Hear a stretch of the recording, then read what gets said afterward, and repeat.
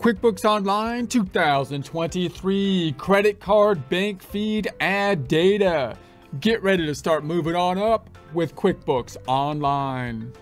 Here we are in our bank feed practice file. We started up in a prior presentation using the 30-day free trial. We also have open the free QuickBooks Online sample company. If you want the two open at the same time, we suggest using support accounting instruction by clicking the link below, giving you a free month membership to all of the content on our website, broken out by category, further broken out by course. Each course then organized in a logical, reasonable fashion, making it much more easy to find what you need than can be done on a YouTube page. We also include added resources such as Excel practice problems, PDF files, and more, like QuickBooks backup files when applicable. So once again, click the link below for a free month membership to our website and all the content on it. The incognito, or another browser to open the sample company. You can open the incognito if using Google Chrome by selecting the three dots in the browser incognito window, type it into the search engine, QuickBooks Online Test Drive. We're using the sample company to compare the accounting view, the one the bank feeds practice file is in, and the business view, the one the sample company is in. You can toggle between the two views by going to the cog up top and switch the view down below. Opening up some tabs, duplicating them, in other words, to put reports in by right-clicking the tab up top and duplicate. Perfect duplicate. Right-click the tab up top again and then duplicate. Back to the tab to the middle to open up the report. Which report is it? Oh, I don't know. Let's switch things up this time a bit and open up the balance sheet. If you're in the business view, by the way, the reports are in the business overview. Reports on the left hand side, that's where they are, that's the location of them. Let's go to the tab to the right and then back to the reports on the left. This time the P and the L, the profit and the loss, the income statement. I'm closing the hamburger, I'm changing the range, 010122 tab, 123122 tab, running it to refreshing it, tabbing to the middle, closing the hamburger, scrolling up, and the range, it needs to change, man. Things need to change around here. 123122. I've had enough. Run it to refresh. Run! Refresh it. Okay. No need to get angry. We're gonna go tab to the left and now open up the banking, because that's what we're working on. So that's in the banking area. There's our bank feed stuff. If you're in the business view, by the way, the banking is located in the bookkeeping on the left hand side, and then the transactions up top, and then the bank transactions is where they're located over there in the business view. All right, so last time we set up our checking account, and then we're like, that made things way easier. Can I do that with my credit card accounts too? And the answer, of course, yes, you can. We could do it with the credit card. So now I've got the drop down, I got the two tags up top representing the credit card being very similar to the checking account in that every time we link something, it'll basically be linked to like an expense, for example. But instead of the checking account going down, we're going to have a liability account, the credit account, going up. We're not going to have basically the deposit side of the checking account. So remember, when you're looking at the checking account, you're thinking of the two kind of components, the vendor cycle or expenses cycle and the customer or deposit cycle. At the end of the vendor cycle, we typically expect the cash to be going down in some way, shape, or form. Most small businesses oftentimes will do electronic transfers so that they can basically use the bank feeds to create their expenses cycle, paying their telephone, utilities, and so on automatically. And that's great. The larger the business gets, it's more likely that they might use like an accrual system entering bills, which means you have an accounts payable, and that makes it a little bit more complicated to construct with the bank feeds. But then on the customer or revenue side of things, when you're looking at the checking account, many businesses often have to deviate from just constructing their books from deposits that come through the bank feeds, because they have like a cash register situation they have to deal with, or they have to send out invoices, which kind of puts more complexity into the situation, which we talked about in prior presentations. With the credit cards, you're not really talking about the revenue cycle. We're really only talking about kind of a way that you can deal with the vendor or expenses cycle. And the credit cards themselves are, of course, a form of electronic transfer going through the financial statements.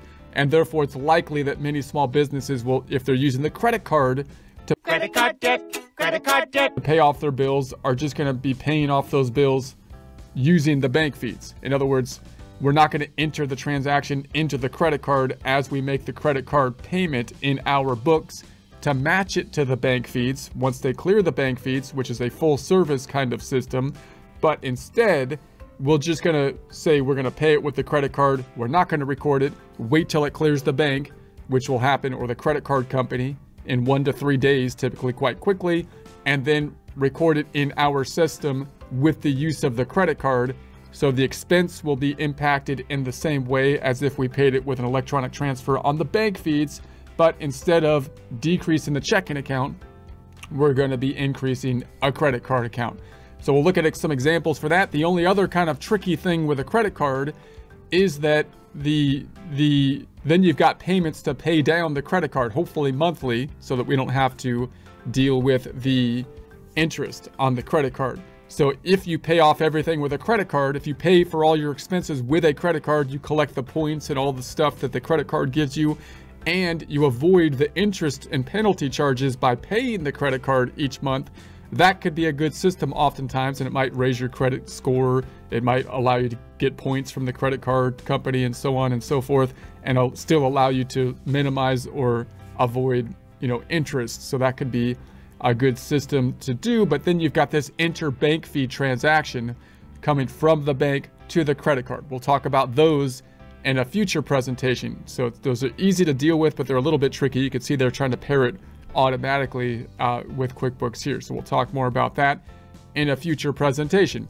All right, so let's just categorize these. We're in bank feed limbo, just like we would be if these were coming in from the bank feeds.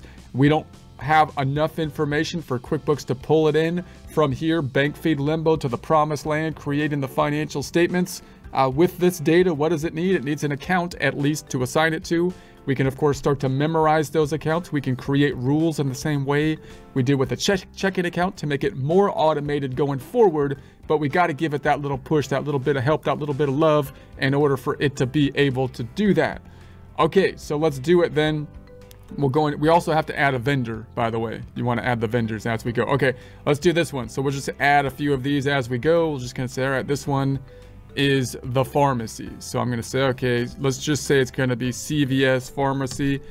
And I'm just going to type that in here as the vendor, just like we've did on the cash side of things, on the checking account. Save it. It's trying to pick draws. That might be actually somewhat accurate, because if I'm paying for pharmacy pills, then maybe I'm paying that with my business credit card, and it's like a personal transaction. So you have the same kind of issue that you do with the checking account in that case. Normally, you don't want to do that. You'd like to have two credit cards, one for personal, one for business. But if you do mix them up and you say, okay, what if that's a personal charge? It shouldn't be on the business side of things. Then let's practice that and say, I'm going to put it to draws instead of an expense account. So the thing you should do is pay it with another credit card. But if you can't, you could say, okay, I'm just going to make it go to draws, and that way it won't hit the income statement. So that's another format that you could do. And then, of course, you could create a rule for it. Let's create a rule. And I'm going to say it's going to be a money out rule. I'm going to say it has the text. I like using the text to be more specific. And it has CVS. I'll draw it from the memo, CVS/pharmacy in it. Boom. If it has that, then apply the rule. It's going to be an expense type of transaction. That's the form that it's going to be used, not an expense type of account. Category is going to be draws. It's actually an equity type of account that's going to be hit. And then this is the payee, and I'm not going to add it automatically. Maybe I'll do that later, but I like to turn it off at the start so I can double check that my rules are being applied in the format I think they should be before I pull them over to the promised land of the financial statements. So no, something's not quite right. I don't think it likes this dash maybe. And so let's save it again. Okay. So there you have it. So the rule has been created. I have created another rule, which is over here in the rules area. this being a credit card rule. So that looks good. If I go to my financial statements and I run the balance sheet, running it and scrolling down, instead of the checking account going down, we have instead a liability, the bad thing, going up. Now this has a beginning balance in it. I'm actually going to delete that beginning balance just so you can see what is happening as we go here. So I'm going to go in here and say, I'm going to go into that beginning balance, and I'm going to remove it just so we can start at 0, so you can see what happens when I put the expenses in here instead of having that balance in it at the start. So I'm going to go ahead and just delete this. I'm going to say more, delete, and then we'll deal with that beginning balance issue like we talked about in the prior presentation when I do the first kind of credit card reconciliation. Now I didn't actually record it, I just created the rule and then apply it. So I'm going to go back on over and I'm going to apply it. So there's the rule. Rules. Rule has been applied. So now I'm going to add it. And now let's go back on over to the balance sheet, refresh it again, and just see that one transaction in the credit card account. There it is. There's the transaction. It's increasing the liability account. So it's a positive, like, bad thing. Notice it increased it with a expense form, which might look unusual because you're like, expense forms usually deal with a decrease to the checking account, but that's the form that QuickBooks is using, and it's just assigning it instead of a checking account to the credit card. So you can think of the expense form as one that can be used for the credit card or the checking account. It's like a check without the check number, usually for a checking account form, but you can also use it as basically a credit card payment increase in the liability by just assigning it to the credit card account, and then draws down below. So note the other side did not go to the income statement because we said we bought something for the personal side, therefore it went into draws, a contra equity account. So there it is on the draws, scrolling back up. That looks good. Now notice that if it was a personal thing and you put it as an expense, then your income statement over here would have overstated your expenses, understating net income, which is actually good for taxes because then you would have less taxable income likely and pays less taxes. But of course it would be incorrect. And if you have a large dollar amount in like pharmaceuticals and you do, you know, accounting, then the IRS might say, well, why is that? Or if you have a big amount in miscellaneous. Also note that if you have someone else doing your bookkeeping, or if you're doing bookkeeping for someone else, it can be very difficult sometimes to determine whether something is personal versus business. But if you're doing your own books, it might be a little bit easier to do that. Also note, you might want to use QuickBooks for your own personal accounting, which works great. It'd be best to have 2 files and still have 2 credit card accounts and have 2 checking accounts, personal versus business. But if you have a small business and you just have a Schedule C business, it's possible to run one QuickBooks file and use the class tracking. Turn on class tracking, which means you'd have to assign a class to every transaction, and then you could run a profit and loss report, business and personal. So remember the way you could turn on class tracking. If you want to practice that, we have whole courses on class tracking. As you hit the cog up top, you can go to the account settings, and it's in the advanced over here, and then you've got your class tracking. It was right there. Hold on a second. Then you've got, where was it? I just saw it, I swear. There it is. It's under the category section. So you can turn on your class tracking. If you do that, you're going to have to assign a class to every transaction. So it's a little bit tedious, but you might be able to memorize that transaction, and you can always go back in there, fix transactions if some of them were not classified. So it's something that you might be interested in checking out. So there's that. All right, let's go back then to where my profit and loss got messed up. So this is going from 010122 to 123122. Run it, and let's go back and do another one. So then let's say that these are all for supplies, for Costco supplies. I buy my Costco supplies. So I'm going to say this is going to be Costco. I'll just say Costco. I don't want the www. I don't like that. I'm just going to say Costco, save it. And then we're going to say this is going to be a vendor draws. Okay, so then the category I'm going to make the category be supplies. I don't think I have a supplies yet, so I'm going to create an expense account as we go on the fly, as we're flying. And so we're going to say, it's hard to make stuff when you're flying, but I'm going to do it right here because we're flying.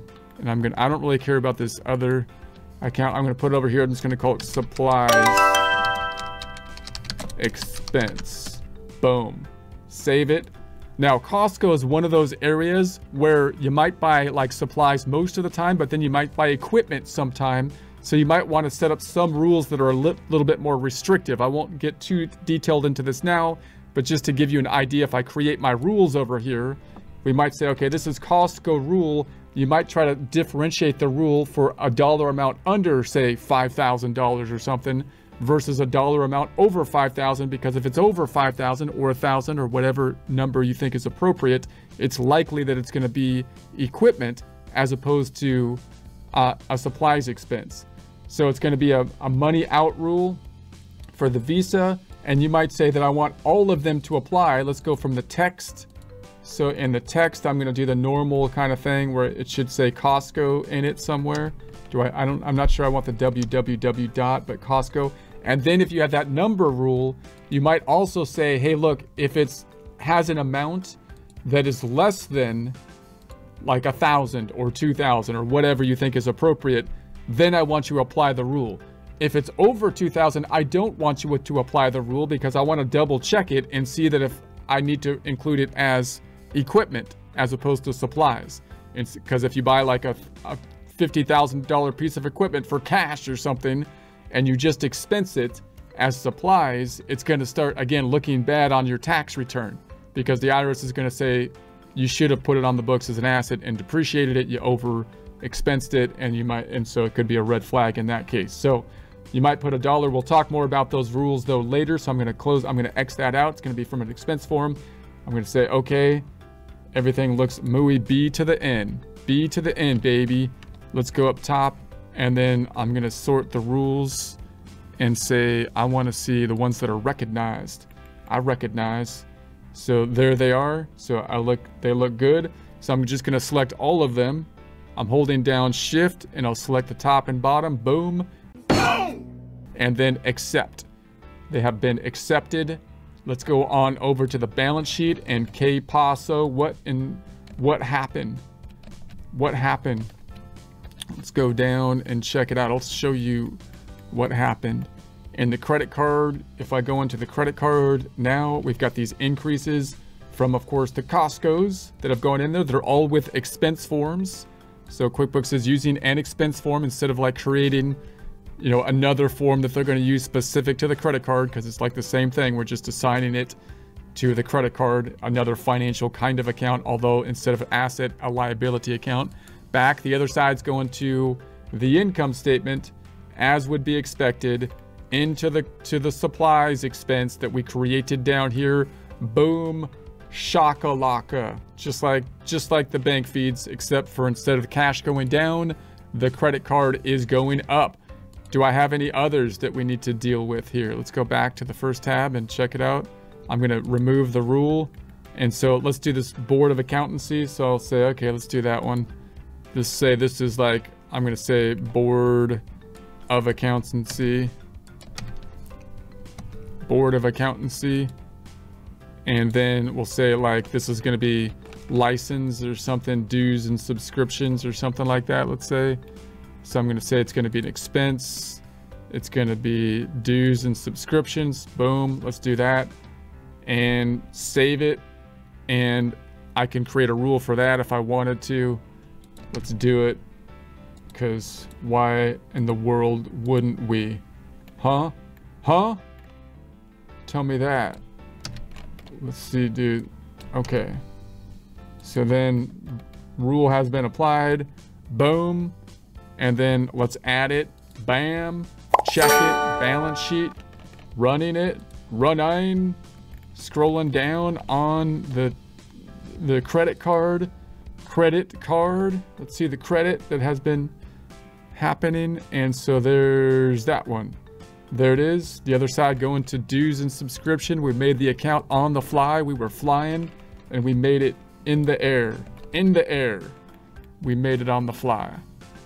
Made it on top of the fly's wings. Made the thing, well, I was on flies on a fly, and I swatted the fly. What are you talking about? Just do the, where to do some, there it is. All right, so there, let's go back on up. So that looks good. So now we've got this issue with the credit card, which might not tie out at this point in time to what's on my credit card statement due to that beginning balance issue that we're gonna have to deal with. So we've got that issue, and then we've got the payments that are gonna happen later that are gonna be inter-bank feed accounts, payments coming out of the checking account and going to the credit card account.